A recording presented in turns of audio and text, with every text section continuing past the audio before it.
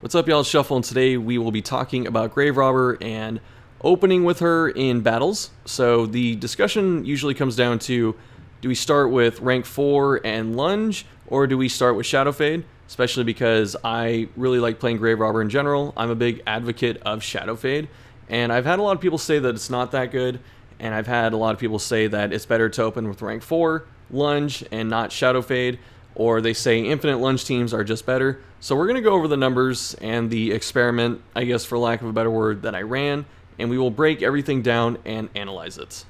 As always, before we get started, make sure you like, comment, subscribe, all that stupid stuff. Follow me on Twitch, join Discord, thank you so much, and now let us talk about the conditions and the structure of this video. The conditions of Grave Robber for this video is we are going to run her with the Raider's Talisman and the Sharpened Letter Opener. I feel that these two give her the most consistency in her overall kit for everything she wants to do, and she also gets some utility to the party by having bonus scouting chance. So I think that this is a realistic setup that you will be running with Grave Robber. Obviously, you can run other stuff to get her different things like more flat damage or more crits, stuff like that. Those are options that you have, but I think this set is the most consistent and most usable to like all parties of Grave Robber. We have districts active as well, so we have Cartographer's Camp, and then we also have the House of the Yellow Hand, which provides, I think, a total of like 5% extra crit because of the Torchlight benefit and the benefit of the Yellow Hand. The final piece of this equation that we will be running is that we will have ideal and realistic comps for each setup. So obviously you can run some funky stuff and probably get just higher damage numbers in general, but I'm trying to pick things that I've seen people run for Grave Robber teams, and then also things that I ran myself.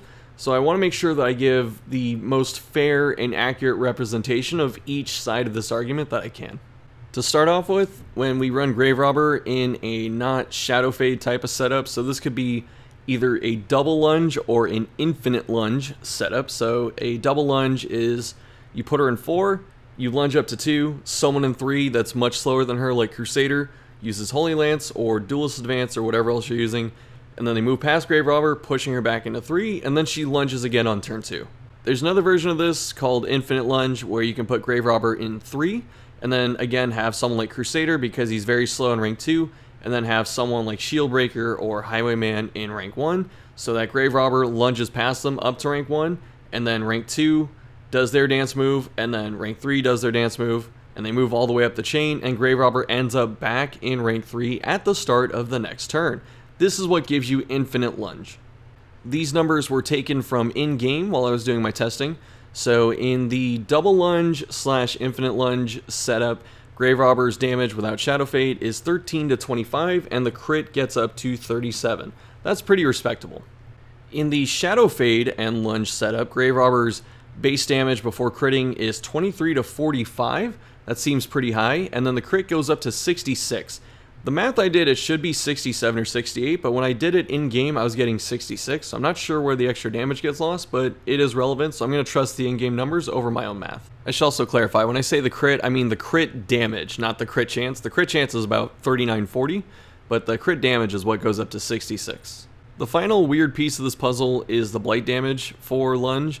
It goes up to 33% extra damage at champion, or I should say level 5, but for some reason it doesn't come out to the same that you would expect. So if you Shadow Fade and then you have blight stacked on the target and you're going to lunge, your damage goes from 45 to 51 on the maximum, which isn't 33%. So when I played around with the numbers, it seems like the blight damage is actually calculated against Grave Robber's base damage, not like lunge and Shadow Fade together, which is really weird. So that means that blight actually doesn't get as much bonus damage as you would think, especially in a Fade setup, which means that blight damage actually gets a little bit better for non-Fade setups because of the ability to lunge multiple times in succession, and then also the Shadow Fade not scaling the blight damage as high as you would think. Okay, so in this vacuum, now we have a bunch of numbers, we have some math, we have damage range. What does all of this mean? So if you want to run a double lunge or infinite lunge setup, your average damage comes out to 24.76 if you include critical hits.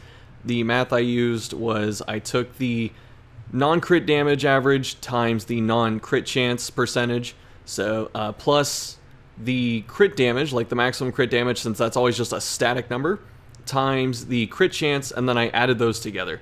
This is a way to do it that I found not just in Discord. I asked for like how to do this. Like I had an idea of how to do this, but I asked people how to do this also, and then I looked also on Reddit, so LOL Reddit, but I looked there also to see if this is how they would crunch that number, and this is the formula that came up like every time I was looking for it. So I'm hoping this is correct, and it does seem correct from how the testing has come out and what I've been looking at. So this is what I'm running with.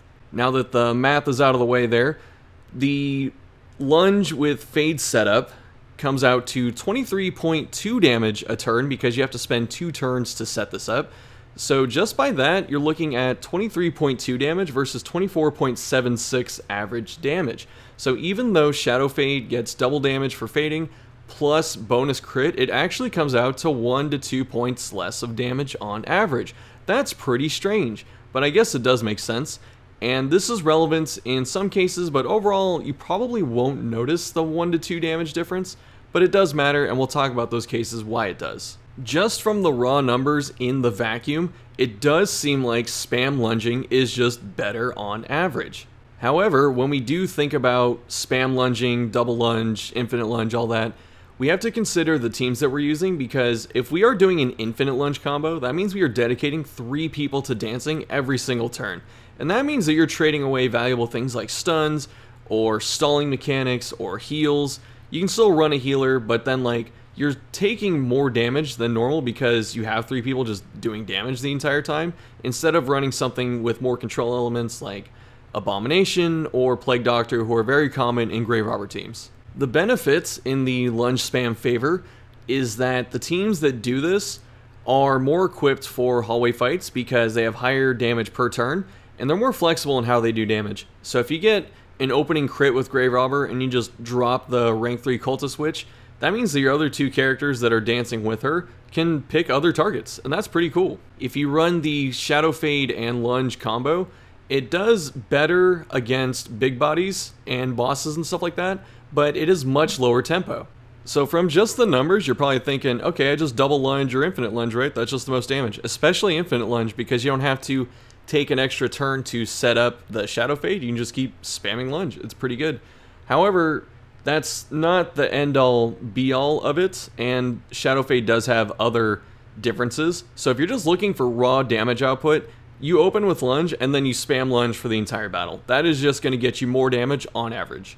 The other part of it too is infinite lunge doesn't seem as amazing as a team for a few reasons. You give up things that I said before, so you give up stuns.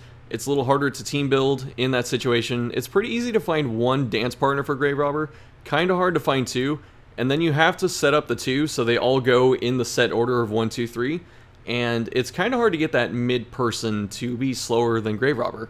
Well, like, you can get them to be slower, but to consistently roll under her is actually not that easy. So I tried one setup where I ran Highwayman, and I forgot that Highwayman's crit buff is more speed. So if I open with Duelist Advance and he got 1 crit, he was like 1 point behind Grave Robber, and that made getting lunge every turn actually really hard. So I would actually not recommend it.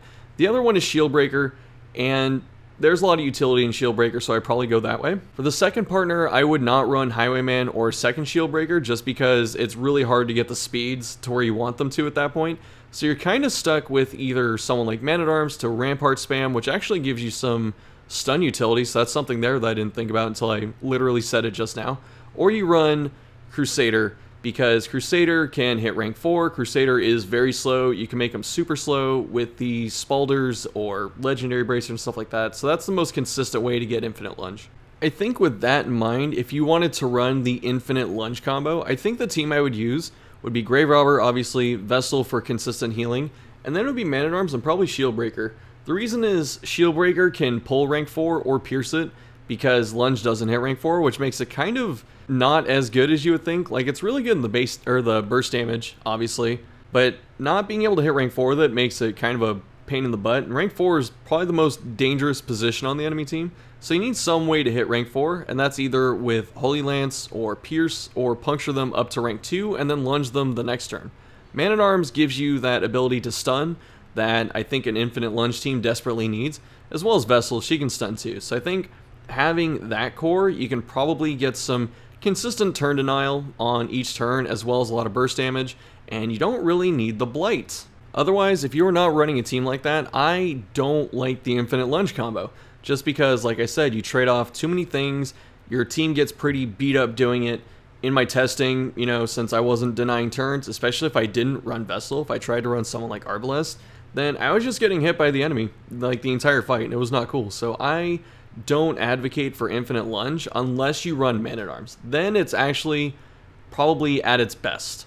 Double lunge, I could go over a bunch of teams, but really you just need one person slower than Grave Robber that sits in rank 2, so when she lunges past them, they just dance afterwards, and then you get a second lunge.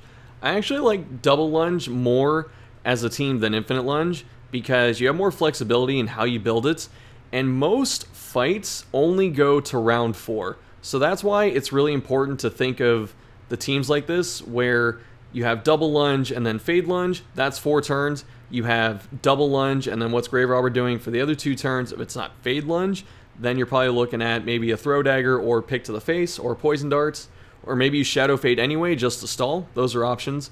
And then if you run the fade and lunge setup, you have a very consistent 4-turn strategy that will always kill like 2 things. Like having fade lunge is very consistent at downing enemies, and I'll talk about fade lunge a little more here in a sec, but that also goes over 4 turns. So same idea applies. You do fade lunge, 4 turns are gone. Usually 3 enemies are dead, probably all 4, and then you have a chance to stall. And fade lunge also gives you more control of the fight because you can let Grave Robber just do her thing the entire time. You don't need dance partners at that point. So that means the Grave Robber can just fade and lunge and do damage every time, and then you have a set of 3 characters that are more independent and they function cohesively together, and then you can find a lot more chances to run stuns or heals or other ways to stall, stress heals, stuff like that.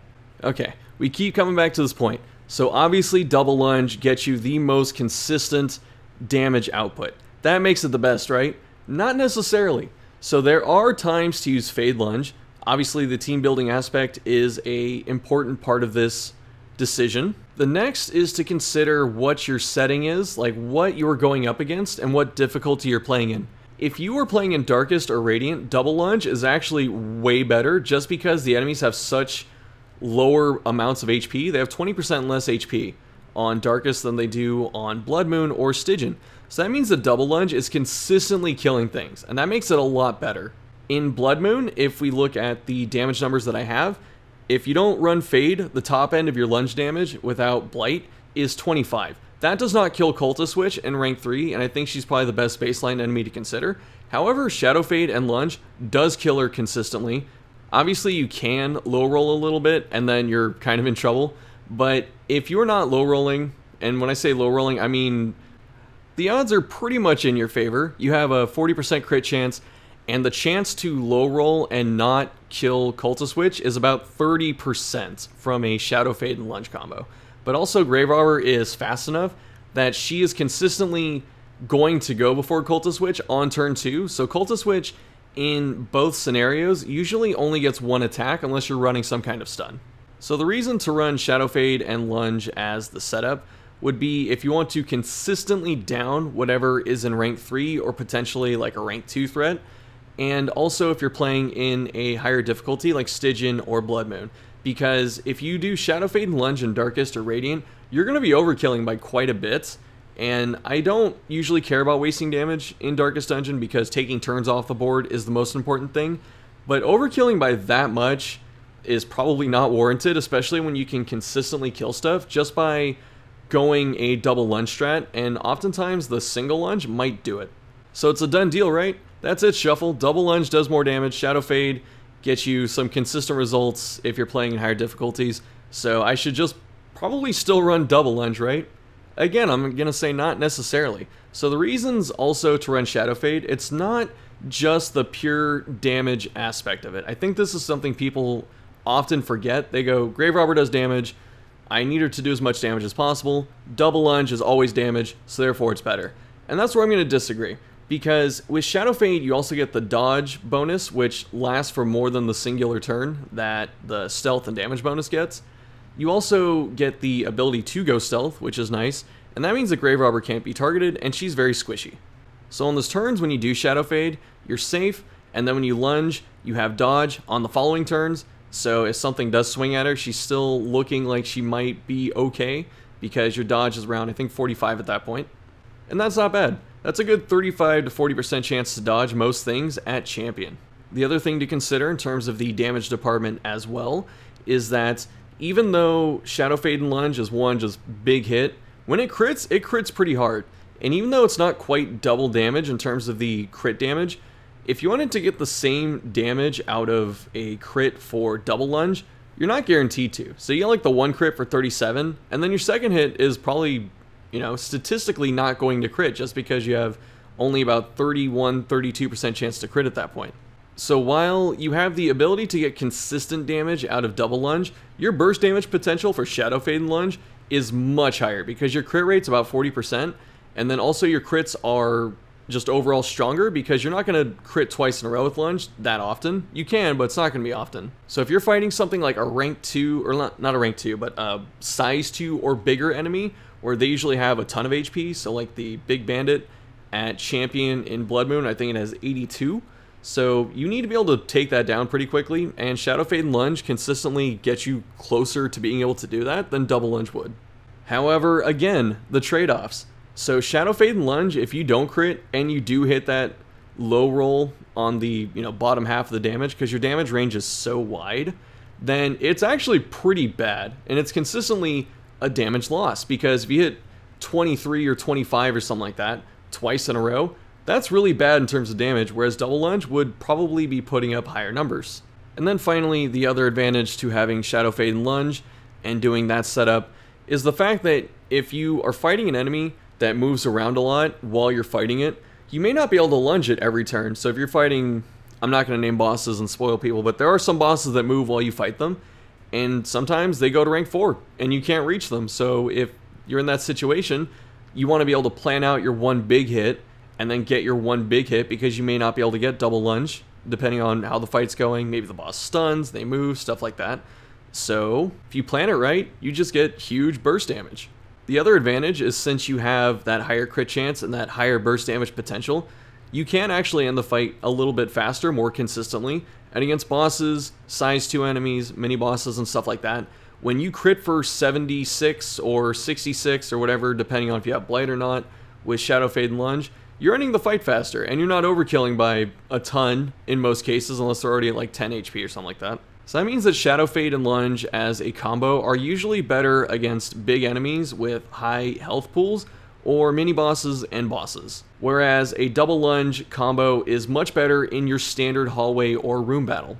The other point I will give to the double lunge combo is that if you decide, well, I shouldn't say decide, but if you happen to high roll and you just get that gnarly 37 damage crit in your opener and you take down Cultist Switch, you're feeling good, that means the rest of your team is flexible. They can do whatever they want, and Grave Robber doesn't necessarily have to lunge a second time next turn, or she can pick a different target because you got rid of your primary target, and the rest of the team is more flexible and you have options, and you can stall or you can heal and do all that kind of awesome stuff. But then again, you can kind of do that with Shadow Fade and Lunge already, because the other 3 heroes in that team are independent of Grave Robber. They just have to be able to operate when she goes from position 1 to position 2. I also think I forgot to talk about the quote ideal team for a Shadow Fade and Lunge combo. The one I was considering was the standard Grave Robber team that I run when I want to do Shadow Fade and Lunge, which is Hellion, Abomination, Vestal, and then Grave Robber, because you get Blight synergy if you need to, you have stuns on 3 other characters, which helps protect the team as well as Grave Robber, and then you have ways to reach rank 4 as well. So you have Throw Dagger, you can Shadow Fade into Throw Dagger, and then you have Iron Swan, and you have Judgment. So you have a few different ways to hit rank 4, I was going to say 3. And then you have stuns all over the place, and if you run Broken Key and Padlock of Transference, you have double stun potential on Abomination. When you run a team like the one I just mentioned, you also have the flexibility of when Grave Robber Shadow Fades, you can decide to either use Manacles on someone to get your 3rd stun out there, or 2nd stun, however many stuns you're dropping that turn, or you can use Beast Bile and set up that Blight to help you kill like super big rank 2, not ranked, I keep saying rank 2, size 2 enemies or mini bosses. Even though you get a little bit less damage by fading and using Blight synergy when you lunge, compared to just double lunge or Blight with double lunge and stuff like that, it's still helpful. It's still an extra 5 damage. And I'm not talking about the damage over time, I'm talking about the damage that Grave Robber gets from it, and that's good enough. Actually, I think it's an extra 6, because the top end goes from 45 to 51, but it's 5 or 6 regardless. Okay, I apologize. That was a lot of info, a lot of numbers at one time. So just to recap, damage is not the end-all be-all. So you have to decide what you're trading in your team when you go for double lunge, infinite lunge, or fade lunge. Those are your choices. So what are you trading by enabling each of those strategies? Double lunge gets the highest damage output over 4 turns. Regardless of which setup you decide to use for your team, if you are playing it correctly and you have the good trinkets and all that, Cultist Witch is still dead at the start of turn 2. But sometimes, depending on the enemy roll, the Cultist Witch is getting 1 turn off anyway, no matter what you do. If you run the Shadow Fade and Lunge setup, Grave Robber takes much less damage on average, not just from being able to stealth, but also from the dodge bonus that she gets. As far as the teams and stuff go, Grave Robber should have both moves enabled anyway. It doesn't matter if you don't plan to Shadow Fade, she should have it anyway, just in case you run into that occasional mini-boss, or if you're going on a boss mission, or in case your team gets surprised at full torch. That's another benefit of Shadow Fade that you can't translate to raw damage. It's not just the defensive abilities, but also the ability to rearrange your team and put people back into positions they should be in. The final point in the recap is that Infinite Lunge looks good in a vacuum, but you lose too much in your team in terms of trade-offs to make it, I think, worthwhile in most cases, unless you run, I guess, Man-at-Arms just because you get the chance to stun, and then you have to run someone that can hit rank 4. Alright y'all, that's going to do it for this one. I'm sorry if I missed something. I may have. This video, in terms of the script, came out to about 2 pages, and there's just math for about half a page going down, so it was fun to do. It was fun to think about, and I guess I can't give you a clear answer, unless you want to think about it like double lunge, unless you're going to fight a boss, then Shadow Fade lunge. That's probably the clear-cut answer I can give you. Otherwise, let me know what you're thinking. Let me know if I missed something, or if there's something that you considered, obviously, that I missed, because there's, 17 characters, not counting Musketeer, that we have to consider. So I'm sure there's all manner of fun stuff out there. And in terms of videos coming up, I'm still working on the new player guide that I want to do. I'm going to start working on the Antiquarian guide finally. I just haven't. Like, I have notes, but I haven't sat down and recorded anything. And then obviously follow me on Twitch, join Discord. We have almost 500 people. Very cool, very awesome. And I think that's it. So I will see you all later.